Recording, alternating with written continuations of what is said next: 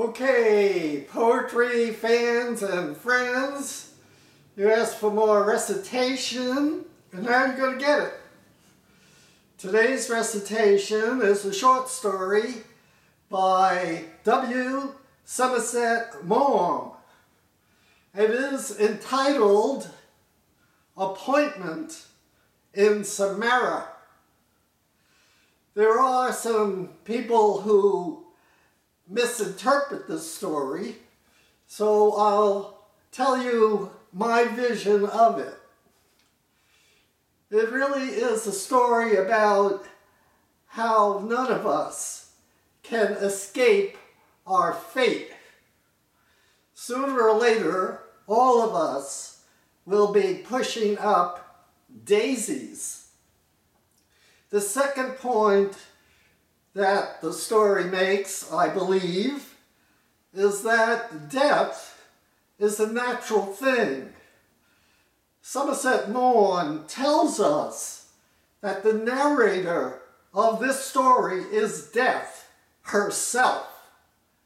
And notice how nonchalant and natural and actually kind she is.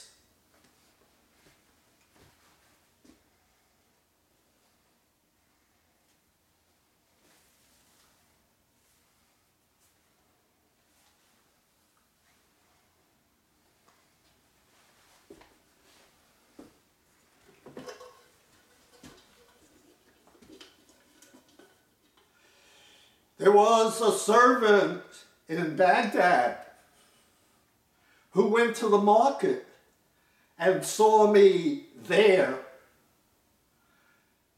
When he saw me, he got frightened and ran away back to his master, saying, "Master, I saw Death herself in the marketplace.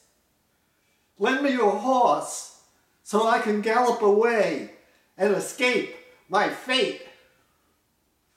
So the master lent him the horse, and the servant galloped away to Samarra. That afternoon, the master came to the marketplace and saw me. He came up and he said to me, "Why did you frighten my servant?" I said, "I didn't frighten him at all.